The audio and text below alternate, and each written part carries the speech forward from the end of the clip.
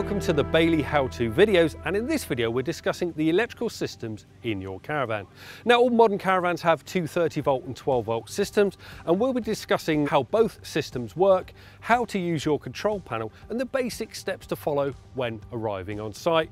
That's whether you've booked a pitch with an electric hookup or whether you're going off grid. So if you've booked a pitch with an electric hookup, you will have a cable that connects your caravan to the bollard. Now it's worth remembering to connect your caravan first before you turn on the bollard. Now to do that, you just lift up the cover, pull the flap back and slot into place. And then the other end of the cable plugs into the bollard. It's worth noting that some bollards need you to turn it in a clockwise direction to turn it on. Also, make sure that your cable is unraveled completely before we move inside. Now, if you haven't booked a pitch with an electric hookup, you'll be relying on the caravan's 12 volt system. But rest assured, most of the systems in your caravan will still work and they are designed to do so. It's worth noting though that these will be powered from your leisure battery. So it's worth charging this up before you leave. Now this can be done simply by plugging in the electric hookup lead into your caravan, as your caravan will have a built-in battery charger. Another option is to have a solar panel. Now these are normally roof mounted and these will trickle charge your battery.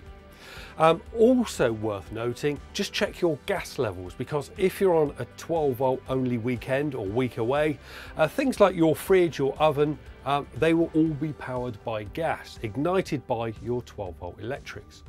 Now caravans are designed to be used on 12 volt alone, and in this particular Phoenix now that I'm in, the only thing that won't work is the microwave and the 3-pin sockets. Apart from that, all your lights, your loo, your cooker, your fridge, they will all work, even the USB points that are tucked away in the lights. So next we're going to talk about the control panel, and it's worth noting that we're in a Phoenix at the moment, so your control panel may vary depending on what model you have. Now the first switch is the big control panel with a 0 and a 1. Turning on supplies power to all of your appliances. Below this is the main light switch.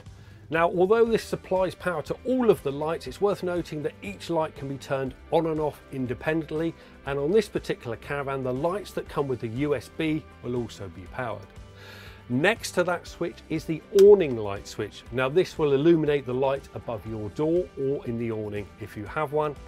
And finally we have the water pump switch. Now this supplies power to the water pump that goes in your aquaroll, and this will obviously deliver water to your taps.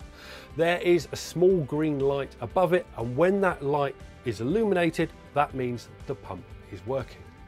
Now there is also a battery voltage switch here. If you press the battery switch, you will get a reading. Now we have 13.5 volts at the moment. We have been using the mover, and a fully charged battery is normally about 13.8. So that covers the power to your caravan from a 230 volt hookup to a 12 volt supply. You are now ready for your holiday.